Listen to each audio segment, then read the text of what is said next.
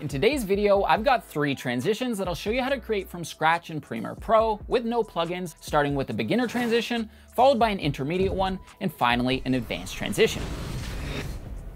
Now, as always, a special thanks to MotionElements for sponsoring today's video, but let's get started and jump right into Premiere Pro. So here we are in Premiere Pro, and I'll show you what we're gonna make first.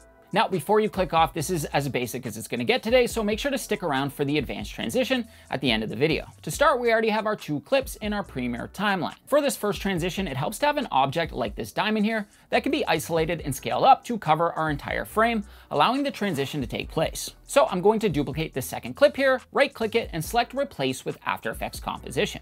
Once that clip opens up in After Effects, simply double-click it, and then select the Roto Brush tool.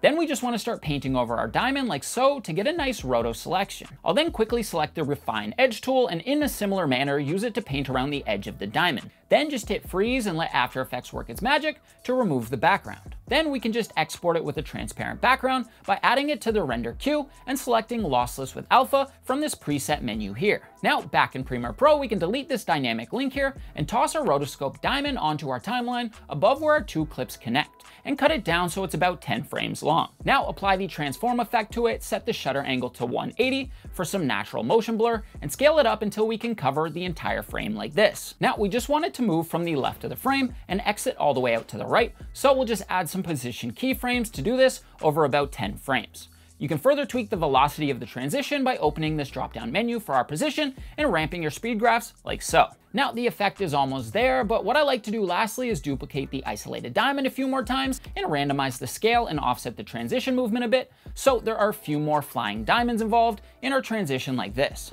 Finally, I typically like to add some sort of flash transition or film burn on top of everything and set the blending mode to screen. And now we have a transition that looks like this. Up next, we have our intermediate transition that looks like this.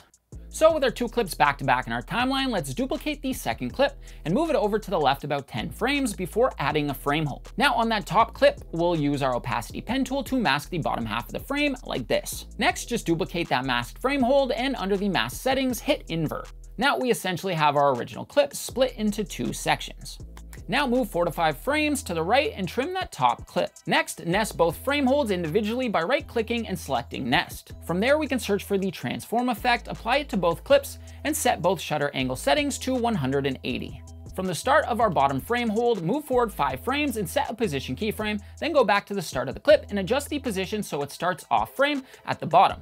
Make sure to easy ease your keyframes like this and open up our speed graph to ramp the effect even more. Now repeat this same step with the top frame hold, but animate it to start from the top of the frame this time.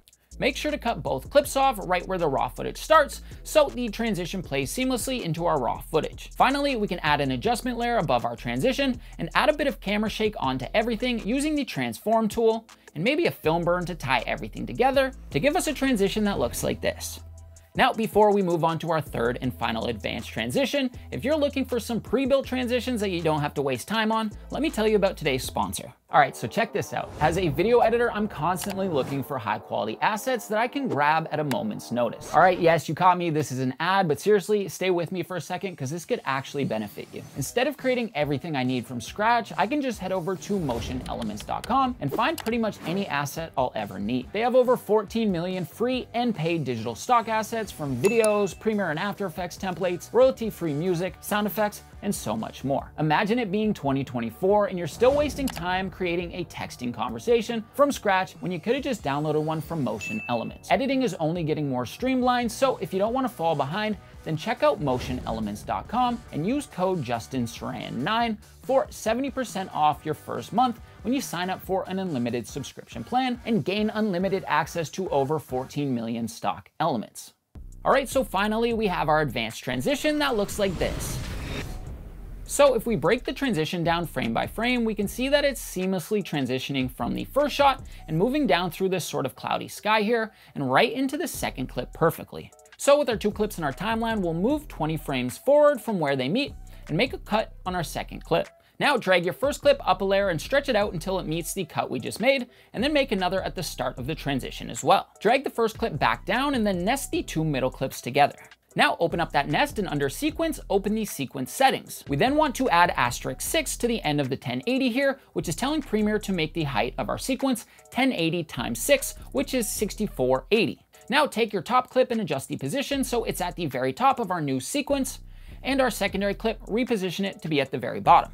From there, we're gonna export this first frame as a TIFF file by hitting this little camera icon here, and then open it up in Photoshop. Now in Photoshop, we can use our rectangle marquee tool to select the empty space between our two frames and hit Generative Fill, add a text prompt or don't, and then hit Generate. This is gonna use AI Generative Fill to seamlessly blend the two frames together for our transition. If we wanna add any custom AI elements, just use the lasso tool to select the section and repeat the text prompt steps to add whatever else you need. Finally, save that newly generated frame as a TIFF file, and back in Premiere, we can place it below our two separate frames in our nested sequence. Now back in our main sequence, add the transform effect to the nested transition section, set the shutter angle to 180, and finally keyframe the position of our nest to go from the first clip and quickly pan down to our second clip, creating a seamless transition between the two clips. Finally, I'll ease the position keyframes in and out and use the speed graph to ramp the motion as needed to get a final effect that looks like this.